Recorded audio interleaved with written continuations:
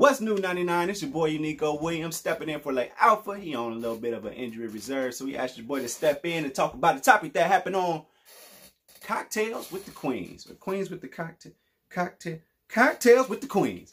So it's a talk show that involves Vivica Fox and Selena Johnson and all that. But this was a special episode because it was Lisa Raye's birthday. So y'all ready for a little bit of tea? I am. I didn't get nothing out of that. So with that being said, it was her birthday. And so they decided to have a special surprise for Lisa Raye. And that was to bring her sister on the show to say, happy birthday. Well, somebody ain't read the room. Apparently, Lisa Raye and her sister, which I did not know until today, that I really didn't know that they were, like, I'm thinking about all my 90s knowledge, and I did not know that they were related, and I'm still not putting two and two together. But with that being said, she comes on there, and they did not read the room, and it looks like they are estranged at this point. They are, in a sense, beefing. They've just been distant from each other. Why is that? Well, the Brat has recently come out as, she came out. So, she came out. So, with that being said, Lisa Raye, she was upset that she came out on the internet and blogs and all that stuff, and she didn't tell her. Lisa Raye took offense to learning from the internet, and she voiced that.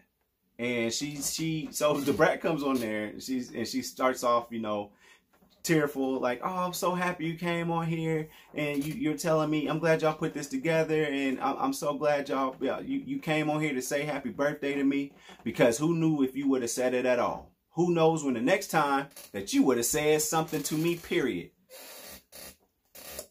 Well, that made things a little bit awkward.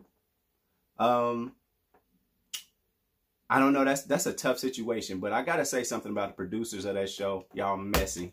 And whoever's idea this was, y'all messy. If y'all knew that they hadn't talked to each other in a long time and they still kind of beefing it and whatnot, because y'all co-workers, so y'all probably talk about some personal stuff. But at the same time, I know in Hollywood, a lot of times people be keeping all their business to themselves because who knows what you be doing.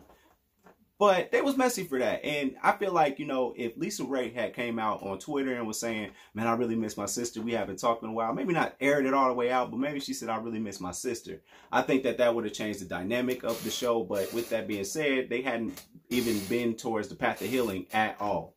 So I don't know. What do y'all think about this? Was this messy?